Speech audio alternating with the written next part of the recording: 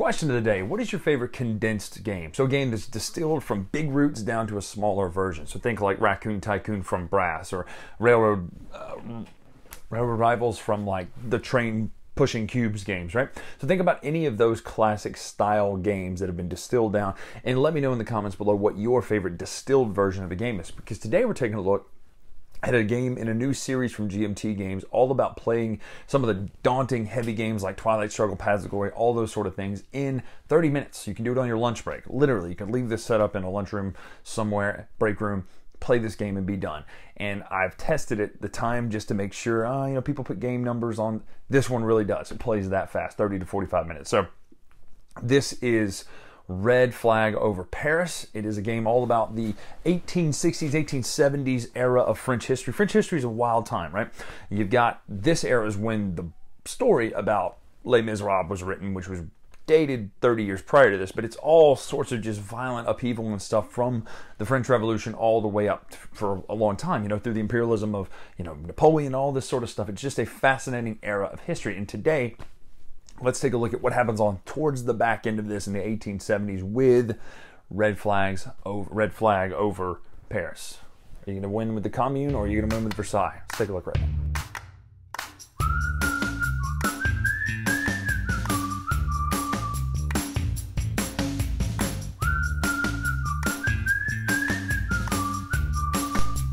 All right, this is Red Flag over Paris set up for 2 players because it's either 1 or 2 players. But really, it's a 2-player tug of war game. In fact, the point system works so much that the Versailles team has as if it's like a soccer game, but the Versailles player has to have more military points than the Commune player has political points.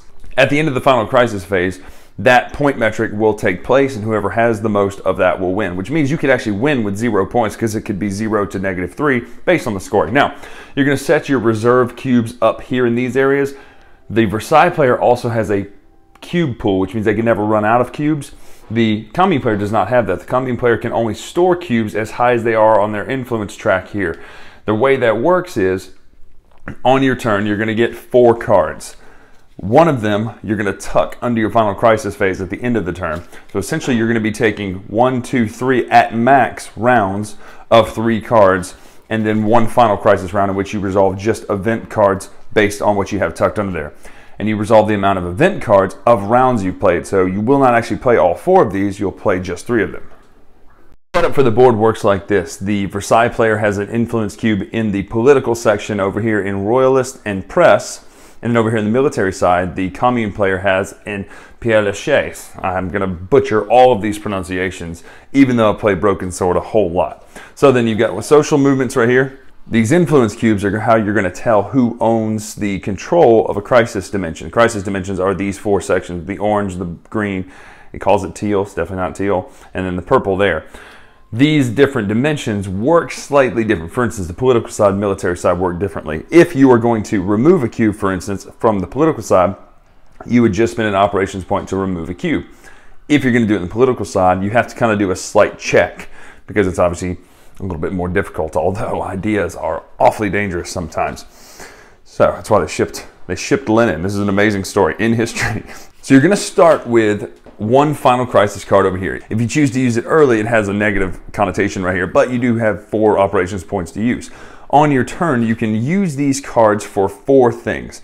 First of all, notice the 3 different colors here. Neutral means either side can use the event. Red means only the red player can use the event, and blue means only the blue player can use the event. So if the red player has a blue card, they must use it for operations points or to move up their track. The way this works is, if I play this, it says, if possible, increase Prussian collaboration, then replace up to 2 in a Paris space. Now that would actually be helping the red player, that would actually be helping the blue player. So you would move this up for blue, they would get this bonus cube, but then you would place cubes where you want to, then you would replace cubes that they have out there. So this would be a later game card you'd kind of want to hold probably, or at least during that final crisis phase. Anyway, they all play somewhat like that. You can play them for the event or you can play them for the operations points. If you were to play for the operation points, you can do a certain set of moves. You can replace cubes, first of all, or remove cubes, first of all. If it's a political, like I said, you just pull it straight off. If it's military, you count up how much presence you have. Presence means you have a cube in that location. how many adjacent locations you control. Adjacency is drawn by these lines over here and these arrows over here. And then +1 per control of the target space. If you already control the target space and you're trying to just completely remove the other player. And then +1 if you choose to spend at least one time, or excuse me, at most one time, an extra operations point. You can then add that to the check. So if I have a quote unquote 4, I would then flip over the top card. Whatever that number is needs to be less than or equal to what I have. So a 4 is always going to win. But a 1, you could potentially win with a 1. If you do win that check, you'll pull one of their cubes off the board. That's what replace does. You're then going to reevaluate who has control of those areas. Then once you do that, you could place. So you're going to always remove first in place. You don't have to remove, but you're always going to remove first in place. Placing is just you spend a point to add a cube. If they have a fortification or a barricade, that would be these discs that are very hard to get out there on the board, by the way. You would have to spend double the points. Now, once all 3 cards have been played and you tuck the one under Final Crisis, you're going to evaluate a couple things. For instance, these 4 spaces here are going to give a bonus to the player who controls that space. They are things like you can de-escalate, which means you can either remove 2 of your cubes or 1 of theirs and 1 of yours. Don't know why you would do that. The removing 2 of yours, for instance, unless you have an objective card that says something like that. But second thing you can do is spread your influence. So if I control this space like this, let's just say I had a couple extra cubes here, I could then spread my influence from here to this area right here. Then the other option you can do is to replace one of their cubes with one of your cubes in the crisis dimension. Again, the crisis dimensions are these 4 sections. Then you're going to check who has control of the crisis dimensions. They will get a point, so a political point over here on this side if you control all 3 spaces. And all 3 spaces over there, political on this side, military on this side, which will change this matrix up right there. Then you're going to check to see your objective cards. And the objective cards, you're going to get 4 each round. You're going to get 2 each round and discard down to 1. So an objective card would be something like this. Use up to control the royalist. So I would need, if I play this as my objective card, I put it secretly down here at the beginning of the round. We check objectives, control royalists. I do actually control royalists. Use up to 2 operations points in institutional spaces or remove 1 cube from the space. Whoever controls the space listed, it could be the opponent, gains the point associated with it. So I would get a green point for controlling this area. Then I get to use the bonus at the bottom. So it's just a way to kind of keep changing the math of the board before the end of the game. Now, you'll get cubes all out there. A couple things to note. Other thing you can do with your card is spend it instead to move up this track. As you move up this track, the red player gets an ability to store cubes. Otherwise, cubes received that can't be played, for instance, these bonus cubes up top, they are lost. When you use a cube, it must come from the reserve first, then up here in these areas. And as you move across into these escalating tensions and stuff like that, the bonus cubes will unlock. If they unlock and you don't have anywhere to place them, you lose them. The blue player, it's never an issue because they always have an infinite pool. However, as you move up this track, you're going to give the other player a bonus. Same with that side. You'll play this for all 3 rounds, finish the 3rd round, and then do a final crisis round, which is essentially just resolving the events of 3 of the cards that you've tucked under your final crisis card. You'll evaluate controlled crisis dimensions, and then the person, again, who has that metric 1, if Versailles has more military points than the Commune has political points, you win. Again, that sounds confusing until you play it and see what the math actually looks like on that. One other thing you do is at the beginning of each round, you determine initiative with one of the best looking cards I think I've ever seen in one of these games. Beautiful card. Determine initiative here. By whichever player has the most political points, that player will then choose who goes first, and they will choose which of these resolve in what order, etc.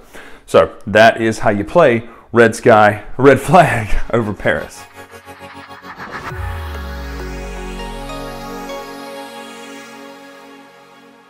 So that's Red Flag over Paris. First and foremost, the concept is what I immediately was hooked by. The idea of taking a big GMT game and playing it within 1 hour, 30 to 45 minutes. There's a Twilight Struggle version coming, and I cannot wait for that. So, first of all, this game looks good. It looks really, really good on the table. First of all, I love GMT game covers. They feel, and this is going to sound bad, but they feel like really nice textbooks, the way they look. Like it's meant to be historical. It's not meant to be like, oh, silly cartoony art, right? It's meant to be historical, but it takes historical art from the era and uses it. So this one, the cover's great. The components are nice. Yeah, it's wood cubes and wood discs and things like that, but it just looks good. And the cards, the upgrades that GMT Games have done since the first printing of Twilight Struggle that I have, and now, it's top notch. It looks so good. So like the art on the cards is great. The history on the cards is fantastic. The board looks amazing. That Paris map, so good. So this one really works in the theme of the political sphere of things and the military sphere of things, and it really abstracts those out in very good ways. So for instance, if you're going to remove a cube from the political side, it's easy. You can just remove this thought from over here, but doing a battle, it's a lot harder, right? So that to me is just great. The way this takes the concept that it purports to take, the idea of taking this kind of heavy area control, spheres of influence style game and distilling it works. So the game looks great. It plays really smooth. The tug of war point value thing I love. I absolutely think this is a winner game.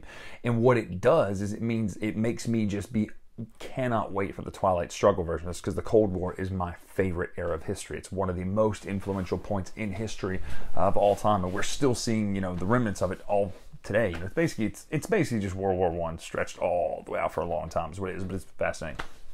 Anyway, this one works. If you like area control games, this one works. If you like card-driven games, this one works. I love how the card-driven actions work. I love how short it is. You play 3 of your 4 cards, you tuck one for later, you play 3 of those 4 cards, and you might think you have it until that last round and that other opponent just maneuvers just enough to where you lose your control and you lose your influence in those places.